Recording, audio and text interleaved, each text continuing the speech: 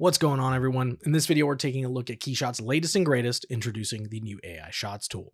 AI Shots is one of the newest additions to KeyShot Studio, allowing you to use the power of AI to help generate concept iterations, add context through AI backgrounds, and even imagine images from scratch. Not only that, AI Shots runs entirely locally on your machine without needing an internet connection for active use. The only time you'll need an internet connection is during the initial download. After that, the AI model remains unmodified and does not learn or adapt from your usage.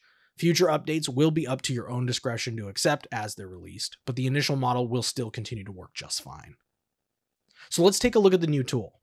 With KeyShot Studio open, you'll notice down at the bottom right of your program window, you'll see the new AI Shots button next to the old Screenshot button. To initialize the tool, simply click the button and let the tool load. If it's your first time using it, this is when the AI model will be downloaded to your computer, prompted by a pop-up window. After you've downloaded the model and opened the tool, you'll then need to start the AI engine to get going.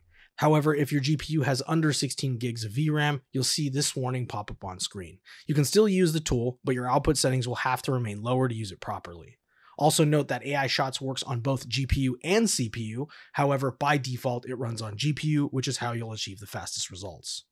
At this point, you'll want to click the Start AI Engine button at the top right of the panel to get started. With the tool open and the AI engine running, there are three output options you can work with. Restyle, which allows you to reimagine the entirety of your scene while preserving your scene layout and core CAD data, essentially allowing you to paint your CAD data using AI. Background, which allows you to generate background environments for your scenes without affecting the model in your scene. This is incredibly useful for rapidly staging scenes and adding supporting elements or context to the main model. And Imagine, which allows you to fully imagine scenes from scratch without the need for CAD data to help drive results. It functions the same way we expect most AI image generation tools to work. This is a great way to create backplates or base imagery to use for other purposes during rendering.